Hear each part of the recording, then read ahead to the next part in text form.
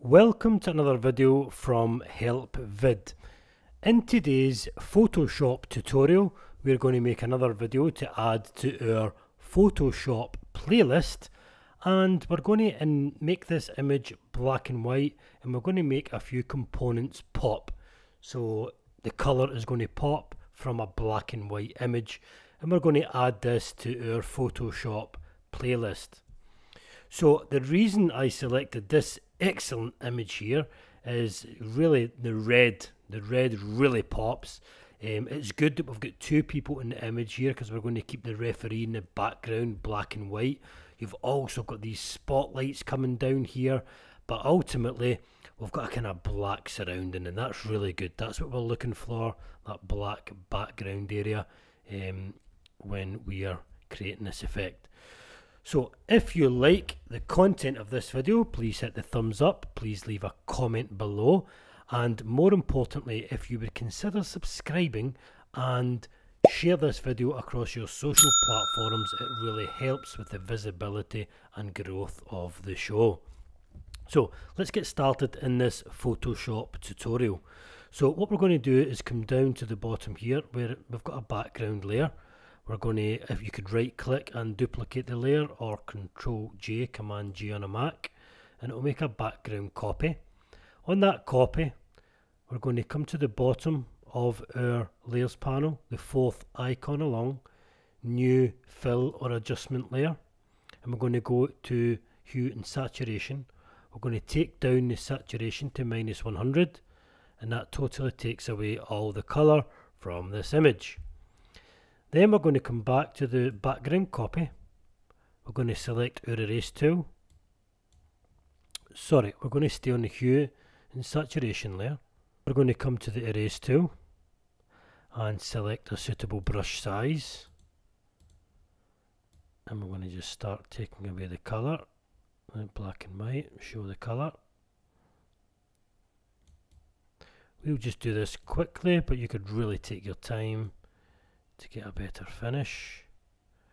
I'm just going across the gloves. I'm going to do the shorts as well here because I noticed in the image there was some gold along here. That was another really good colour to pop. So I'm just going to make sure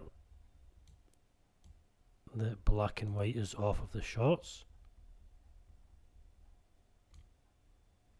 Next I'm going to come to my zoom tool. I'm going to zoom in on the glove. I'm going to come back to the erase tool. I'm going to select a smaller brush, smaller again, and I'm going to change the hardness here to 40%. I'm just going along the outsides of the glove here.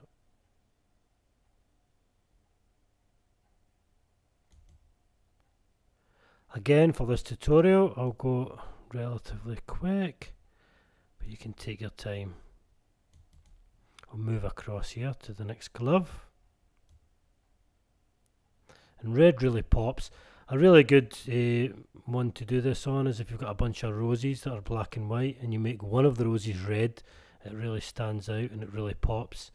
When I seen this image, it really had everything in it, with the spotlight, the other person and the referee, the black background, the red gloves.